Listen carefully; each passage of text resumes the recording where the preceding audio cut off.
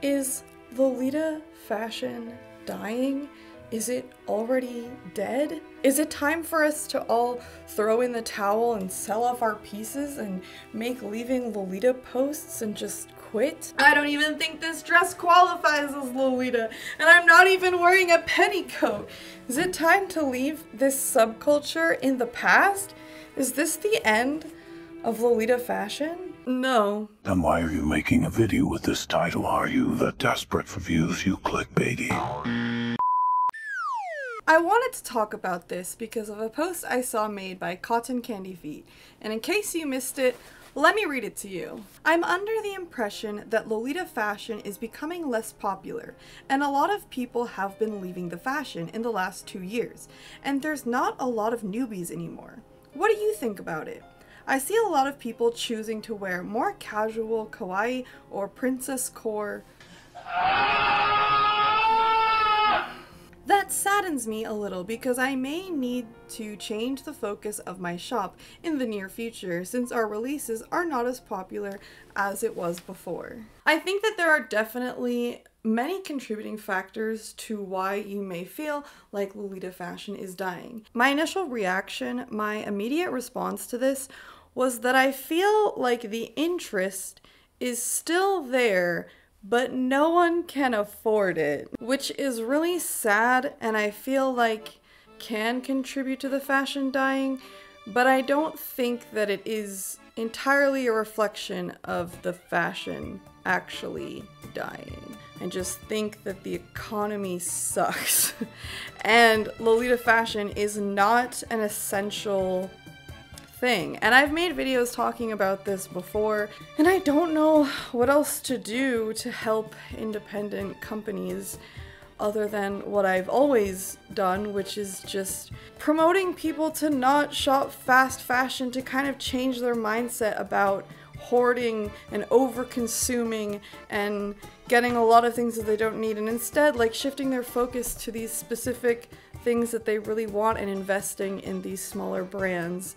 And I've made videos talking about this before if you want to know more about that. And this video is not to like call out Cotton Candy Feet. I'm talking about this because they asked for opinions in their post and I'm just gonna roll with it. Thank you for the video topic idea. I fully sympathize for them and I feel awful, and I understand that a lot of us feel this way too, with Violet Fane closing and Lady Sloth announcing that they will no longer be making Lolita fashion, and Angelic Forest closing their shop too due to illness. I definitely think that we need to support these brands whenever it is possible and do whatever we can to help share them, to help financially support them. I'm talking about all of these brands that are closing, but I want to make a huge shout out to the Lolita Collective, who has recently opened a physical location, which is incredible, which to me that just sounds so scary, but I know that they are a great group. They know what they're doing, they're strong, but I just please urge you, if there's any way for you to visit them, if there's any way for you to support them, please do, because it's so great to have that visibility, to have that accessibility for the fashion. Lolita fashion kind of had its peak, or grew a lot and was extremely popular from the 2000s to the 2010s. And so naturally, a lot of people that started wearing it during that time would just move on eventually, considering it's been 10 to 20 years. And I talk about this a little bit in my Why Lolitas Quit video.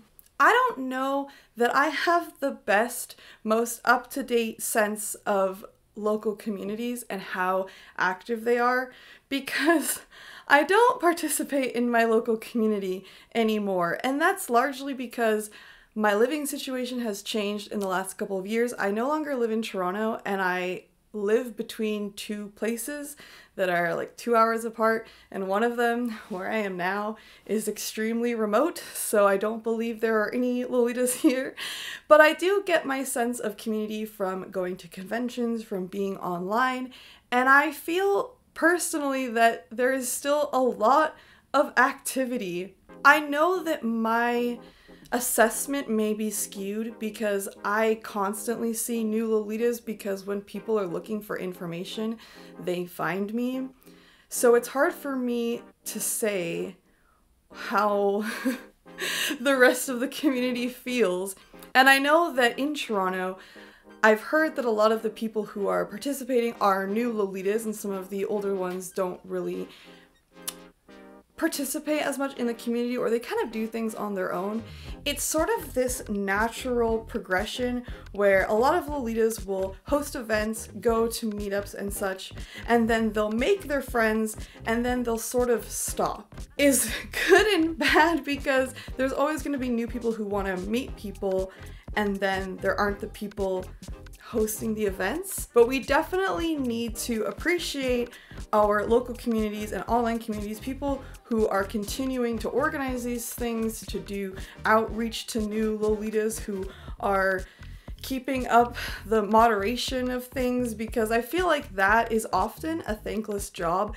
And I see a lot of people making really petty complaints about meetups, about events, when we should really just be grateful that they exist. I'm going to address this particular topic much deeper in a video in the future that I'm working on right now, but just appreciate your mods, appreciate your local community, appreciate the people that put in the work. I think that every Lolita has to sort of assess what they want out of the community as well. Maybe you do want to go to monthly meets. Maybe you want to wear Lolita fashion on your own and you just want to appreciate it through the internet.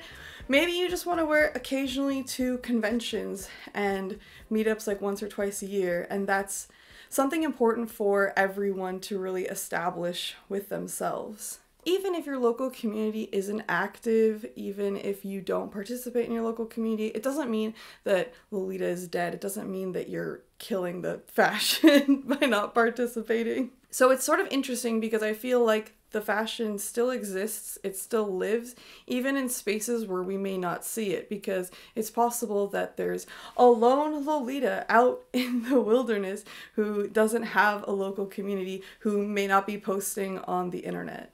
Currently, I've noticed a massive dip in my YouTube views, but I don't think that this is a Lolita thing. In fact, I know it's not. It's a YouTube thing, because everyone I watch has also experienced a big difference in views. Actually, when I wrote this video, it was a lot worse than I feel like it has been in the last week. I feel like it's already starting to improve. And unfortunately, this is just sort of a reoccurring thing that happens on YouTube. They change the algorithms, they change the way things work, and everybody kind of suffers for a little bit, and it's all out of whack, and then comes back hopefully to normal or better than it was. But what happened was YouTube changed the way their homepage layout is and the videos that they decide to share there for you. And it was definitely hurting me recently, both as a creator and as a viewer. YouTube was moving towards getting you to watch shorts, and they were also moving towards promoting new channels. So they would put a lot of things on your homepage that are brand new to you, hoping that you would discover things that way. And then if you weren't, that you would be distracted by shorts and start to watch shorts. I'm not against this idea. I think it is good to promote newer channels, but I do think that they have to find more of a balance to promote channels that are within the niche that you're interested in, because I've looked at my homepage a lot and just seen nothing that I'm interested in watching. You might be wondering why I'm so calm talking about this, like why talking about a drop in views isn't devastating, doesn't have me crying, sobbing, throwing up.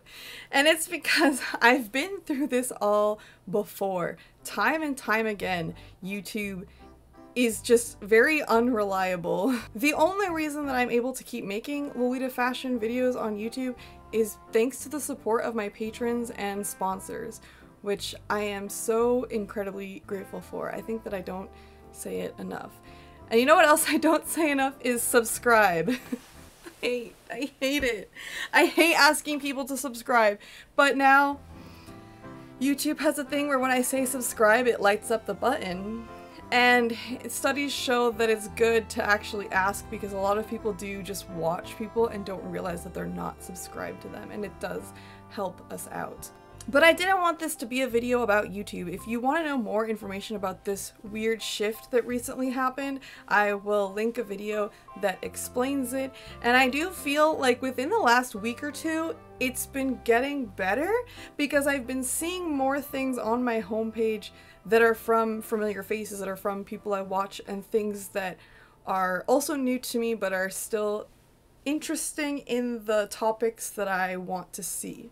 The same way that YouTube is always going in this wave, in this roller coaster of, you know, views tanking, doing well, people's interest, sharing stuff, Lolita Fashion is the same. Lolita Fashion is always dying. There are always people losing interest in it. And then maybe later they'll become nostalgic and they'll want to come back. Or a brand will release something that will pull them back in. Or someone will try out a different sub-style that will create interest among people that will also bring them back in. I can't tell you how many conversations I've had with people where they express that they're leaving Lolita, they're quitting, they're selling all of it, they're done for whatever reason. And then a year or two later, they're excited and embarrassed to tell me that they've bought a new dress, that they've discovered a new brand that pulled them back in. And I don't think that there should be shame in that. You don't have to leave. You can just take a break, or you can leave and you can always come back.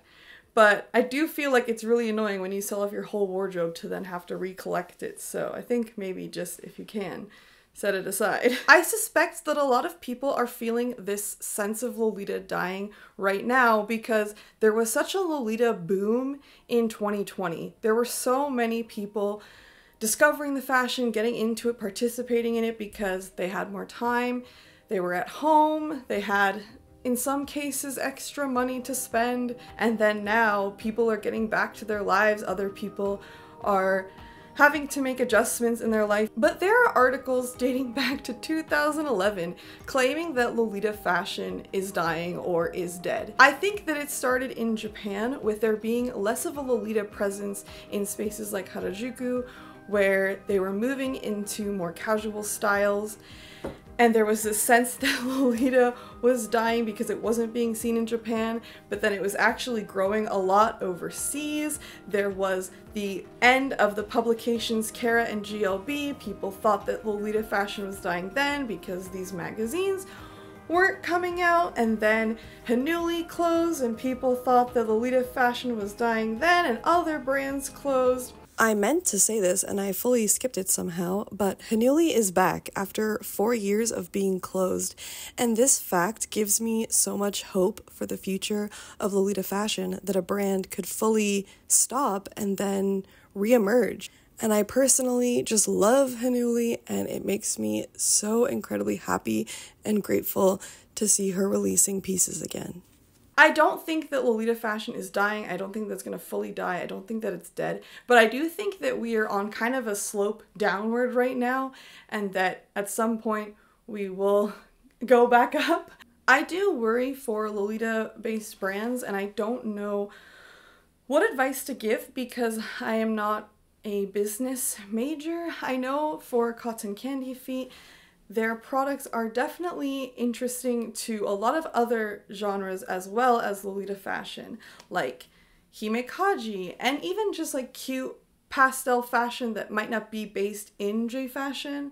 I don't know what to call it, like the Western cutesy fashion, like Selkie dress styles. I guess that might be princess core.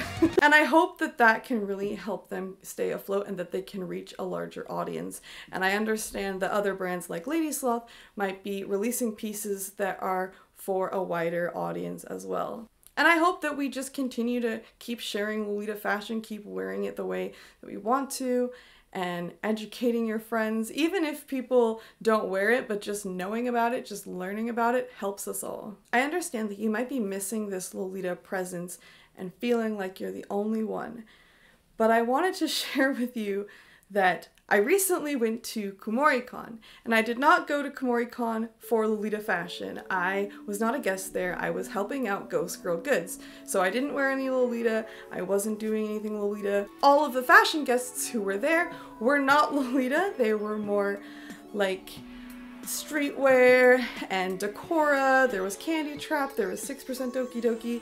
No Lolita content. And I still saw so many Lolitas. I was honestly shocked. I didn't expect to see Lolitas there. I understand that Lolitas do often have multiple interests in JFashion, and you can do like a decora Lolita look. You can mix pieces from these brands into Lolita fashion, but I just wasn't expecting it. And I feel like Lolita fashion within JFashion spaces is still like the most prevalent substyle. And I almost feel badly for people who are into Gyaru, who are into decora, because I feel like they're always so overrun with Lolitas. And I feel like a lot of people who aren't interested in Lolita, they get tired of every JFashion event kind of being Lolita, kind of being overrun by Lolitas. So I definitely think that our presence is still there. The interest is still there. People still want to wear this fashion. They still want to be involved in this community. And I don't think that that will ever fully go away, because there's always going to be people who want to keep it alive. But what do I know? I'm just a Lolita here living in the Lolita corner of the internet, so I would love to know what you think. What are your thoughts? Do you feel like Lolita's dying? What do you think is contributing to this kind of like downfall? And how do you think that we can get back up on the incline, get more people involved, and keep wearing the fashion? If you want to support the channel, I have a Patreon where you can have extra content. If you're looking to buy Lolita fashion and you want to help support the channel, I have an affiliate link with 42 Lolita. It's a really easy to shop website, especially this holiday season when you want to just give a family member or a friend a link, but you don't want to have to teach them about all the intricacies of other Lolita fashion shopping. You can just send them right there, but ask them to use code lovelylor. Until next time, I'll still be here wearing Lolita. I think this dress qualifies as Lolita, and I'm not even wearing a petticoat. That hurt. Evidence to show that the fashion is dying. I feel like I'm explaining this like way too seriously. That's only anecdotal evidence, and oh my gosh, it got dark right at the perfect moment.